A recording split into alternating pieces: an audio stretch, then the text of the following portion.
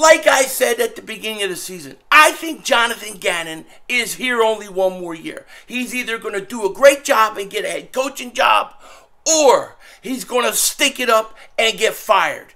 Either way, it looks like Vic Fangio may be the defensive coordinator in waiting.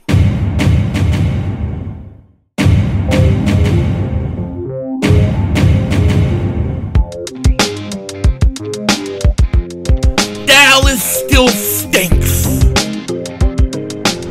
You're by the way, King Dingbat here, and you know, whoever said being a Cowboy fan isn't a cult? They're everywhere. They are everywhere. Everywhere I'm driving around today, I hear Cowboy fans. Hey, we're coming for you guys next week. My response, we're 5-0. Hey, the Eagles haven't had any quality wins. My response, the Eagles are 5-0.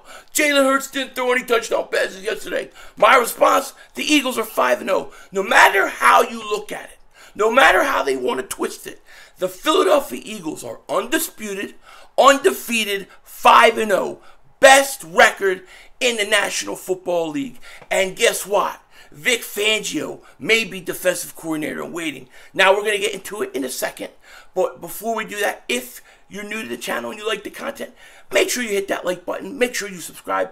We do Eagles stuff every day. And we will be streaming, of course, the Eagles-Cowboys game. This is going to be a crazy, crazy game. Crazy week, is it not? And if you've been subscribed for a while, you know the deal. Just double check. Double moonwalk check. Make sure you're still subscribed. Now, before we get into the Eagles and what I have to say, I've been thinking a lot about probably the fact that I'm probably going to have multiple bets with multiple different Cowboy content creators this week. We're going to be putting it all on the line. Now, I was thinking about Mark Holmes specifically, and I was thinking about him and his son. First thing I have to say, Michael Anthony, where's the fitness? I want my belt back. I want my belt back. I want you to put the belt on the line. I don't know what you want me to do in return, but I want that belt on the line. So let's come up with something. Do you accept putting that belt on the line with Philly 500? Do you accept that bet? Because I ain't playing. It's my belt. I need it back. Forget Pizzle. I need that belt. It's mine. I'm a 3-time defending champion of that belt. I want it back. Okay? So I'm throwing that right out there to you today. I want the bet. I'm challenging Michael Anthony. Where's the fitness for that belt? Now, Mark Holmes. I've been thinking a lot about this because you don't really want to do anything that puts you out there too much. You're a little scared to do a little bit of this, a little bit of that. Oh, I'm too old for this. My hair won't grow back. All scared talk, right? That's all it is. Cowboys scared talk. But I want to bet. And if the Eagles sweep Dallas this year, I want Joe Boo's head. I want you to have to get a big axe and chop Joe Boo's head off. That's what I want if we sweep you. Do you accept that? You can fire back with whatever you want me to do. You want me to chop my hand off, a couple fingers? Let's do it. You know, let's do it. But in the meantime, for this bet this week, I've been thinking about a lot of different scenarios. And I'm thinking, he ain't going to go for any of it. The old man ain't going for it. He's too old. He ain't going for it. His arthritis is bothering him. He's got his liver pills, his blood pressure medication. He almost trapped himself, had a heart attack with Pizzle last week. So I'm just going to make this easy. I got a bet for you. I got a bet, and this is kind of a two-pronged bet for you. Okay? So let's say Dallas beats the Eagles this week. Mark Holmes. If the Cowboys go to Philly and beat the Eagles, I will buy a CeeDee Lamb jersey. I will buy a CeeDee Lamb jersey. About what, $150, $160. And I will wear it on at least one video for 1 week. At least one video a day, every day, I will wear it. At least one video for a whole week. CeeDee Lamb. What do you say? You like that? Now, if I win, there are two things I want you to do. And I was thinking about this, you know, and one thing I like to do is help out my friends, help out my brothers, help out Eagle fans, you know. So what I want you to do, I figured we should throw we should throw a few bucks at my man LB. We should throw a few bucks at him. And so if the Eagles beat the Cowboys, Mark Holmes, and you accept, you have to buy a Hurt season hat. Full price. You got to pay full price for it. Buy a Hurt season hat. And you have to wear it for one video every day. Now, you do 90 videos a day. So one of those videos a day has to be a Hurt season hat. And in that video, you can't talk bad about the Eagles.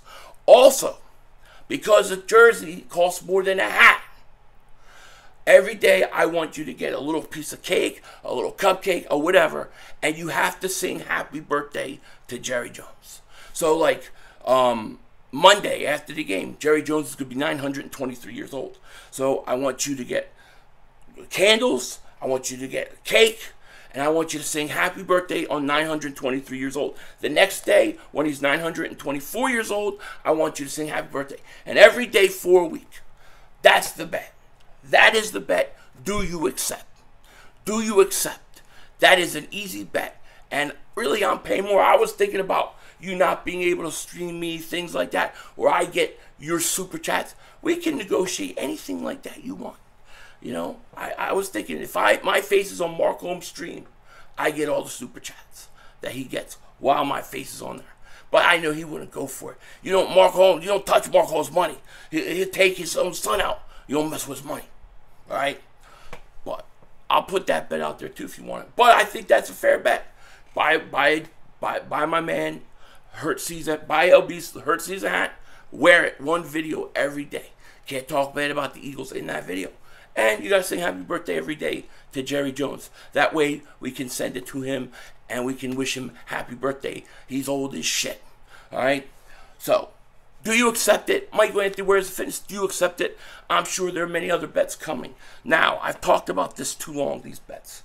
But I had to get it out there. I want to get it there early this week. Now, what was interesting yesterday in this game was the Eagles did not play their best football. It was quite obvious. Everybody knows it. They did not play their best football. Yet, they found a way to win. When it was, 17-17, Jalen Hurts in the fourth quarter got them down there, went on a drive, killed a ton of clock, and they kicked the game-winning field goal. Some things went right. Of course, we were stirring that gravy. He missed the field goal, and he couldn't tie it up. And yeah, we caught a few breaks, but we won. Good teams find a way to win. And the Eagles are 5-0. Okay. Now, my biggest like worry about the Eagles going into this offseason has and will always be Jonathan Gannon. I worry about him. I don't necessarily like his scheme. I think he's not aggressive too much. I think at times he just sits there and he lets these quarterbacks he has respect for do too much to him. But it is interesting, and it's coming out today that Vic Fangio, a guy who's been coming to camp all spring, all training camp long, is actually consulting the Eagles. He is actually consulting the Eagles and most likely the defense. He may even be sitting there in on game planning and things like that. Here's what Michael Kiss said. Per source, Vic Fangio is consulting the Eagles. And it's not a surprise. It's not a surprise at all, okay? And here's what Bleeding Green Nation said about it. The Philadelphia Eagles have a better defense now than they did last year at this time. Through the first 5 games of 2021, the Birds allowed 23.2 offensive points per game. Through the first 5 games of 2022, the Birds have allowed just 16 offensive points per game. There are multiple reasons for the improvement. Key factors include improved roster, a more experienced staff, schematic continuity, and opponent quality differences. Jonathan Gannon ultimately deserves credit overseeing better results. And it might not hurt that the Eagles defensive coordinator has had assistance from someone named the, quote, dubbed the most influential defensive coordinator in the modern NFL. The Eagles are currently consulting with former Denver Broncos head coach and longtime NFL defensive coordinator Vic Fangio. A source tells Bleeding Green Nation Bleeding Green Radio, and current SB Nation executive producer of the team's community podcast, Michael Kist, and we just talked about it. So this is not surprising to me at all that Vic Fangio is consulting. I mean, we know he's been around, so you figure he's doing something. And to me, like I said, I think Jonathan Gannon, he almost got a head coaching job last year with Houston, okay? So to me, Jonathan Gannon, if he's really good as a defensive coordinator and the Eagles' defense is good, he's going to get a head coaching job most likely. And then if he's really bad, he's going to get fired. Now you have a 5-0 Eagles defense, a 5-0 Eagles team whose defense has been pretty good. Yes, I am losing my voice. I lost it from screaming so much last night and then smoking. I smoked 3 cigars last night. I'm not going to lie. I was celebrating pretty hard, you know. So I'm losing my voice, so I apologize. I got to get a drink. Sorry about that. I had to get a drink. So Vic Fangio has been consulting the Eagles, and there's a good chance either way Jonathan Gannon is not here next year. Really, we could lose Steichen and Jonathan Gannon. You know what happens when a team wins and they go deep in the playoffs, have a great record, look the way the Eagles have the first 5 weeks of the season. A lot of times, those offensive coordinators, they get plucked first. There's a chance, who knows? Maybe you get a guy like Frank Reich gets fired, and then, you know, the Eagles need an offensive coordinator. He comes back as the offensive coordinator. Who knows? Crazy things have happened. But I think Vic Fangio, he's a local guy. I think he's in line to be the defensive coordinator. And listen, he could end up somewhere else next year. Who knows? But my gut feeling tells me that Vic Fangio is consulting right now. And then if Gannon does leave, they're going to slide Vic Fangio right in there as defensive coordinator, which I would love. I think he's more aggressive than Jonathan Gannon. So I would not be opposed to that at all. I thought yesterday, like, I thought early on the defense was playing good, and then I just felt like, I feel like Jonathan Gannon was just like too worried about Kyler Murray, his legs, and his ability to escape, and he didn't blitz enough, or he didn't bring enough pressure at Kyler Murray. And I thought he should have tested him a little more. Now maybe he would have gotten beat long or something like that. We would have given up a big play. But what's the difference if you're giving up a big play where they're taking 10 minutes and going 17 plays and scoring on you anyways? I think some point when a guy is in a rhythm, especially a quarterback, you got to do something about it.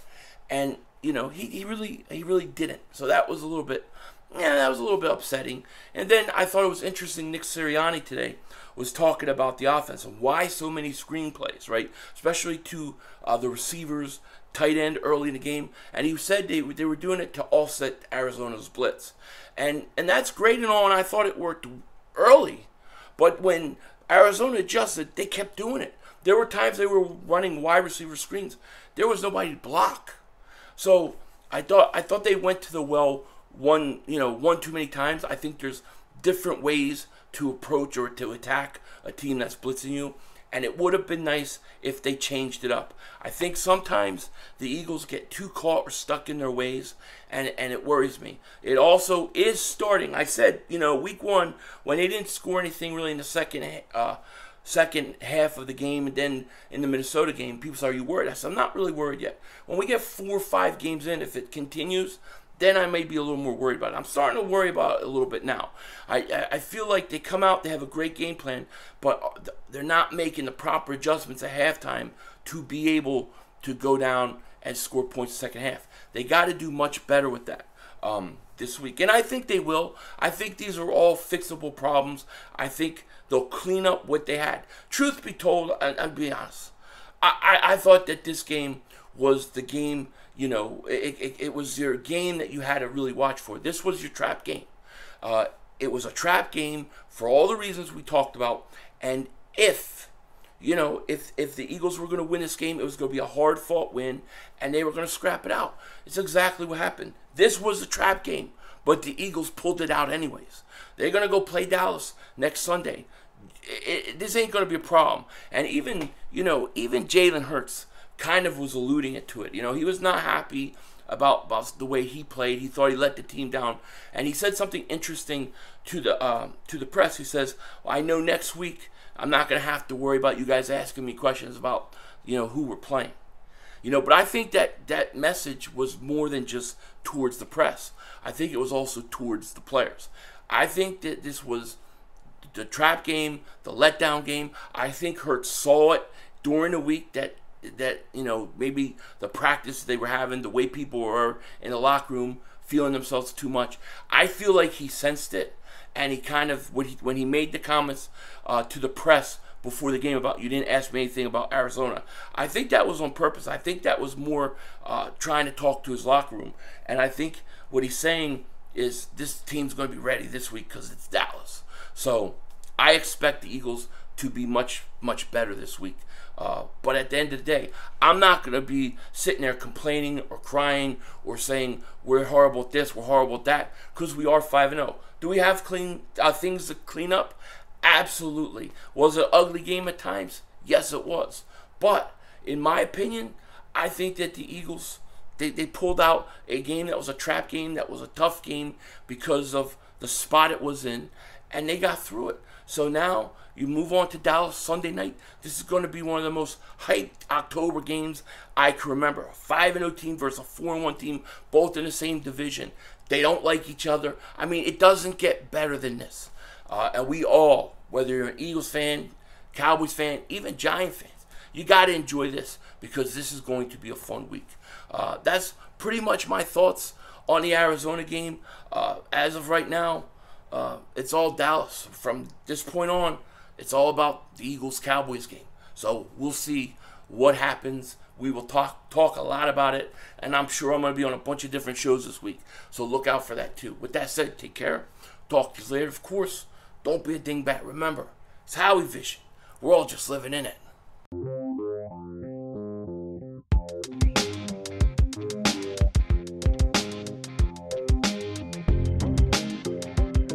So one other thing I forgot to talk about.